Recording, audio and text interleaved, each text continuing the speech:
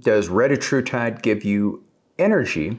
Well, this is a great question because retatrutide in and of itself will not give you energy. But can it enhance your energy? Actually, I think there's some reasons why it could, and we'll talk about those. So in this video, what I'm going to do is show you that retatrutide, maybe after the first couple of weeks of being on it, may actually just increase your energy. But I'll also talk to you about the risks, some of the clinical studies that are going on with it, and what this revolutionary treatment and molecule can actually do for you. So by the end of this video, you'll understand exactly how retatrutide can shape all of your energy systems. You'll know who it's for, who it's not for.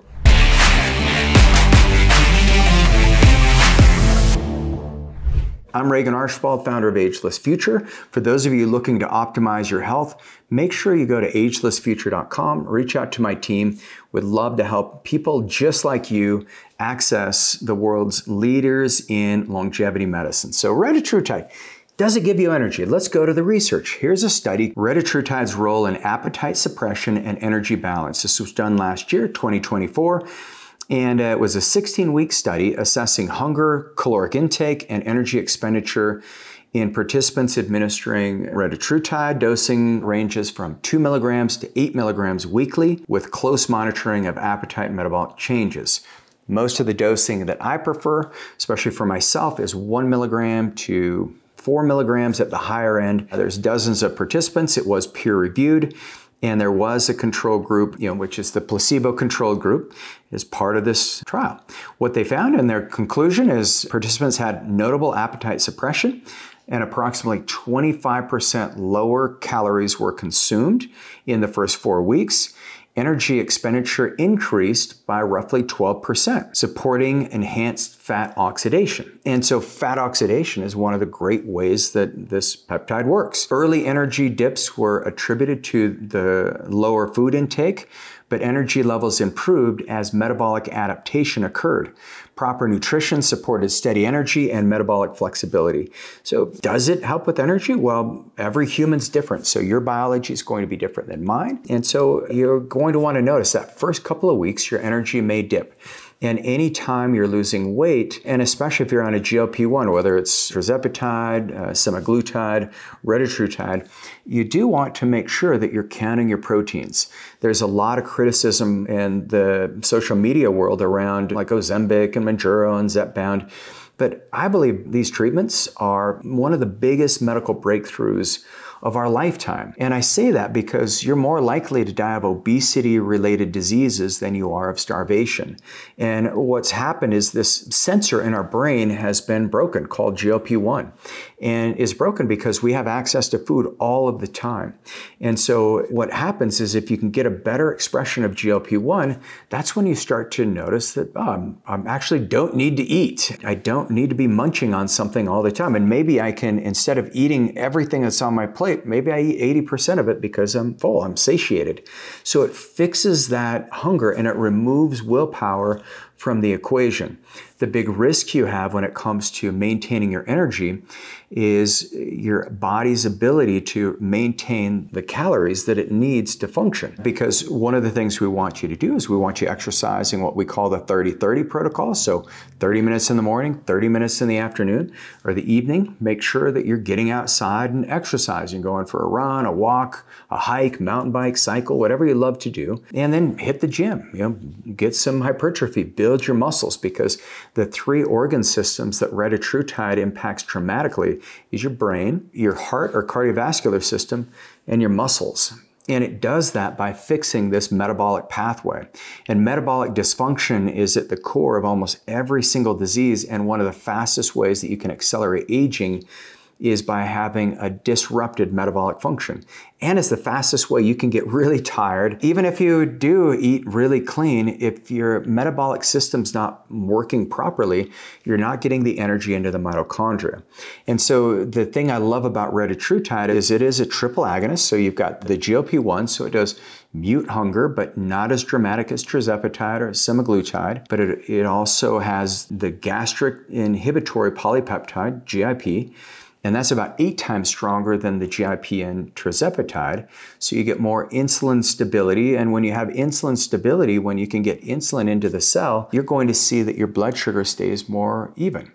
And the energy crashes that we have, if you look at those throughout the day, it's usually because you have low blood sugar. And then when you have low blood sugar, like let's look at cortisol, which is a stress hormone in your body. When blood sugar drops off a cliff, you want to go eat something. And so you'll go eat whatever you can get your hands on, whether it's good for you or not, because you get super ravenous. And when you have stress on top of that, stress triggers this process called gluconeogenesis, where now your liver wants to push sugar into the bloodstream. So even if you don't eat sugar, you can still have like prediabetes and dysregulated metabolic function.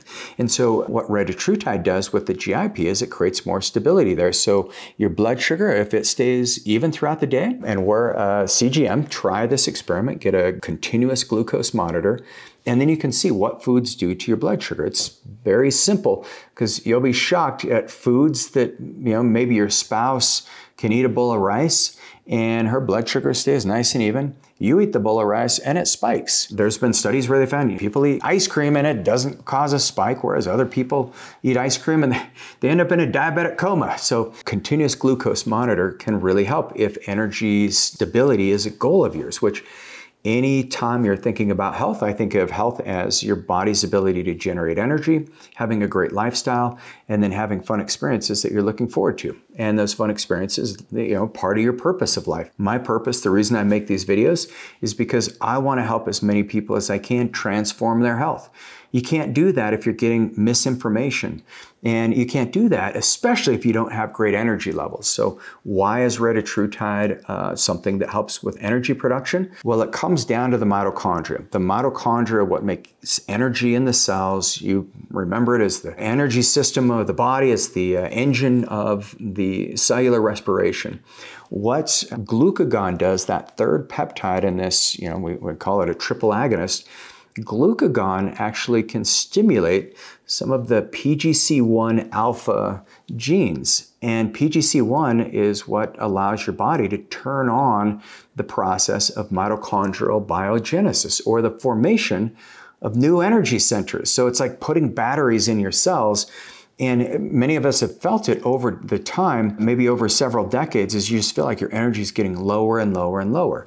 But the thing that retatrutide can help you do is put energy back into those little battery packs, especially if you add in methylene blue. Methylene blue, and once again, this is not medical advice, so talk to your doctor about this. If you're on an SSRI, do not take methylene blue. But methylene blue, it loads up that electron transport chain that feeds the mitochondria energy. And so you get all these electrons pushed in there, and then it activates the 5 cytochromes in this electron transport chain. Add in some ubiquinol and maybe even like some SS31 to repair the mitochondria, some 5-amino-1-MQ to activate NAD from your own body and to activate AMPK. And you'll notice a substantial difference in your energy. But at the core, retatrutide, does it stabilize energy? Yes, in the clinical studies. One thing they found, and this is called the TRIUMPH study, they found that individuals using retatrutide, they found that their blood sugar actually was more stable. Their hemoglobin A1C was able to drop, and it varied on the dosing that they were using. But they did find that once your hemoglobin A1C, once it's stable, then that's where your body can have more stable energy levels. And so it did this at certain doses. 2 milligrams was not as dramatic as 4 milligrams. 8 milligrams was definitely more dramatic based on how high your hemoglobin A1C is. So once again, if you can get your blood work ran, you don't want to drop your blood sugar too low. You don't want it to be too high. But if you get your blood work ran, then you can know exactly what you need so that you can have great energy all day long, no crashes, no yo-yo effect, no withdrawals by using some of these novel peptides. So if you love this video, you want to go deeper, what I've done is created a video on how many milligrams of retatrutide should you take. I'm Regan Archibald. I'll see you on that video.